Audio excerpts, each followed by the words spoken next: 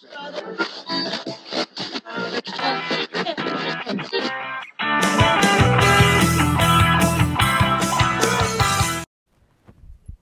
getting used to me sitting here, aren't you? Right?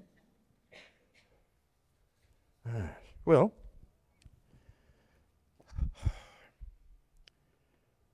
we're talking about sheep. Even the little story before was about sheep. Let's see what more we can find out about them. Sheep in Australia, somehow or another, are branded to the person or farm where they belong, where they're owned.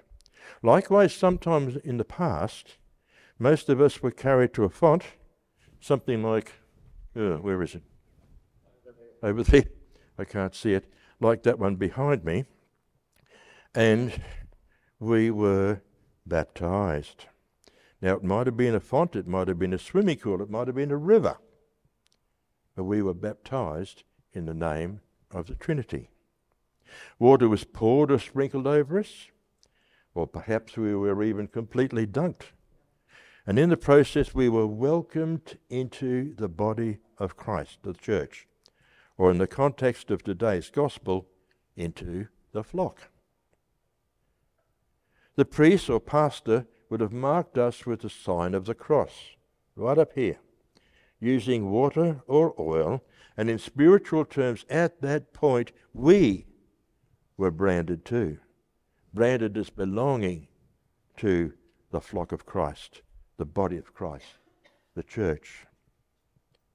Now, within minutes, the wet cross either dried off or was gently wiped off to avoid stinging little baby eyes, and no one would have been able to look at us and actually see the brand mark. But it was still there, and it is still there. The Lord can see it. And that's all that matters. He knows us by name. In the gospel today, Jesus is spoken of as being the Good Shepherd. And we learn something about Jesus and about ourselves from the image that St. John gives us. A shepherd is to his sheep as Jesus is to us, his flock, his family. But there are some important points we need to grab hold of here. Firstly, the sheep have to trust the shepherd to lead them to places of good grass and clean water. And that trust is built up over a period of time. The shepherd needs to know the territory, the surrounding area, and the current conditions. And he usually acquires this knowledge from years of experience and learning, and he obviously needs to know the silly little quirks that each individual sheep might have. Obviously, the sheep will not keep following a shepherd who repeatedly leads his sheep to dry or sparse grassland or to foul water. Then, as we just heard, the sheep know they look, the voice, and the ways of the trusted shepherd, so that they will not follow an impostor. I think I can safely state that sheep do not appear to be the easiest of God's creatures to lead to anything, be it good feed or living water, and that's why we have got sheepdogs, have we not? God's sheep that have two legs can be sometimes as obstinate as the ones that got four. Now, I no doubt Father Steve is eternally grateful that nobody here falls into that obstinate character category. Why are you laughing at that? Neither do sheep seem to be good at recognizing danger, even when it's staring them right in the face. They need a good, firm, knowledgeable leader. It's no wonder that in John's Gospel, We hear Jesus saying that He and only He is the good shepherd who really knows and cares for us, His sheep. Not like a hired man who doesn't really give two hoots, because the sheep need constant attention.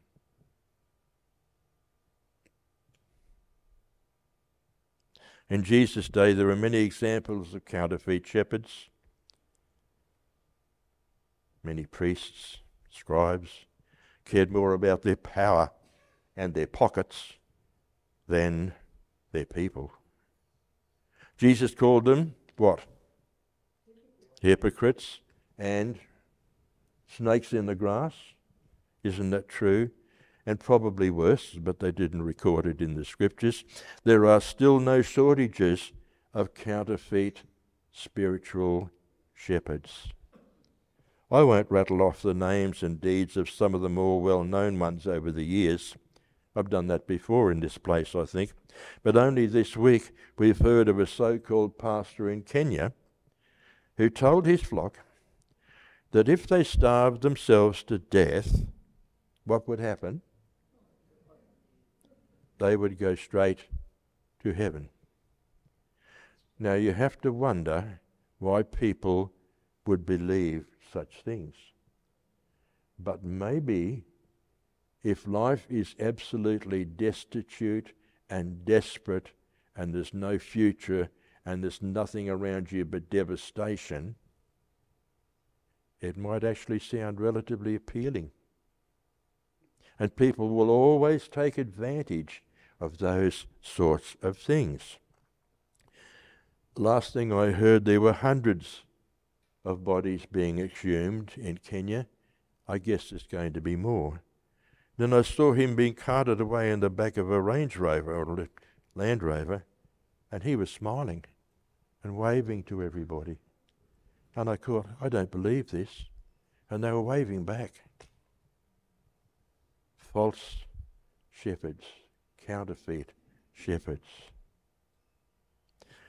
No doubt, of course, before they starved themselves, they were encouraged to place any money and possessions into the pastor's hands, but that's another story. Whenever we get a new set of yellow pages, you know that directory that's been going around lately, did you get one? Not yet, no. Gimpy must be first. I have a quick glance at the list of churches and mosques and temples. And I'm not going to mention any by name, but some of them sound a tad sus to me. And often the longer the name, the more sus I get, the more I worry. Some counterfeit shepherds come knocking at our doors, and they present a darn good story. And they hit upon world events. And they use fear, if you like, of the unknown to bring people to them who think that they've got the answers. And they haven't. All they've got is a false gospel, a false teaching. And at the very least, they're misguided people. At worst, they're deliberately working for the evil one. Maybe, though, they don't even know. They just think they've got to work their way somehow to heaven. Genuine Christian pastors, without exception, warn about these wolves in sheep's clothing, yet each year individuals are tricked into entering these false flocks, these false enclosures. And what happens once they get in there? They don't get out again. They don't easily get out again at all. If somebody doesn't like my preaching or Father Steve's preaching, you can walk out the door, can you not? You're always such a good help, Ro. But you can't do that at some of these places. They would try everything to stop you from doing it because they just want to hang on to you. It's so sad, isn't it? They're false sheep pens, but people get firmly locked in and they soon discover what I said before, they are not free to come and go at all. Now I praise God that everybody here, I'm sure, is fed spiritual food that is right and proper in this place. You are faithfully led to streams of living water. You hear the true gospel preached. Is that not true? And who's the guy who does it most of the time? Father Steve. But seriously, if it ever did happen, how would you recognise false teaching? Any thoughts? Go back and check the Bible. Go back and check the Bible? Well, somebody will tell you something. You haven't committed yourself to the Lord good enough because you're getting sick. And that happened to me once, and it was from one of those, Mm-hmm. And that's not in the Bible. What about poor old St. Paul? I said, he was in jail and was sick. Still writing to the Corinthians. What else do you think wouldn't be a bad idea to do? Pray. Pray. I think I do the prayer first and ask for a scripture or something or some leading to what I might look up in the scriptures. Yeah. And one would hope that we would receive somehow the guidance of the Holy Spirit in those matters, because usually if we hear something that's wrong, and it might be some televangelist or something like that, we hear something, we think, that's a bit sus. So what happens? Something in us reacts. Yeah? Our spirit seems to know that this is not right, or at least we want to go and check it out. So I would put it like this, that we need to ask ourselves, does it accord with Scripture? And by that I don't mean some obscure verse quoted out of context, because Satan tried that one, remember, with Jesus tempting him to jump off the temple, totally misquoting parts of the Scripture. It didn't work because Jesus knew his Scriptures well, and he threw a couple back. Does my spirit recoil when I hear something that's wrong? Do my discernment bells start ringing with concern? And by that I mean, does it make you feel quite spiritually uncomfortable?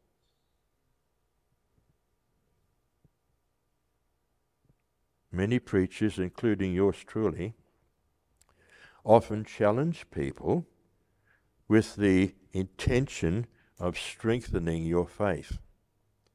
Because I don't believe, personally, and patting people on the back every Sunday and saying, aren't you goody little two shoes, da-da-da-da-da, oh, just keep up what you're doing, da-da-da-da-da.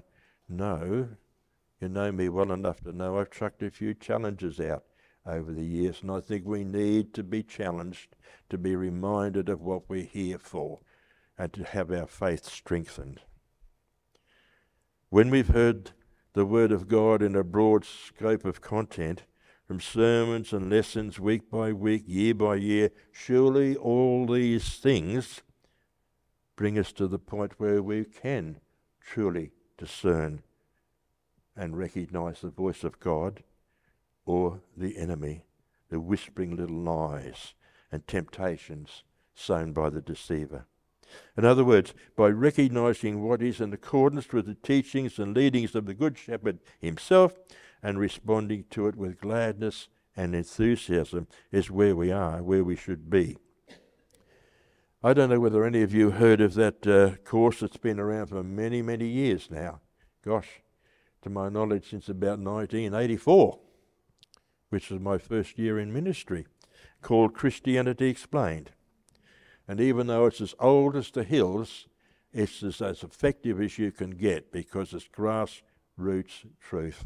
And one of the things it says is about believing, right? Our faith must be based on, and? Well, yes. Facts. Facts. Not feelings. Right? You see, the facts as contained in the Scriptures never change. True? We might muck around with them, sadly, sometimes, but the Scriptures never change. And our feelings can be all over the place. Oh, one day to the next. We might say that we feel full of doubts today. Oh, I've had a terrible week. I don't think the Lord was anywhere near me during the week. Oh, Lord, I needed. Oh, where were you when I needed you? What's the facts from the Scriptures say? I will be with you always. Not just when you're eating your ice cream and happiest, Larry. When things get tough, I will be with you always. That's the facts. So, folks, if you do have doubts, hands up if you have doubts from time to time. Come on, fess up. Ah. Well, guess what? Join the club. You are not alone. But what we have to do when we get to that point is get back to the Scriptures, get back to the facts, and remind yourselves of what Jesus said, not how you feel. Amen? Amen.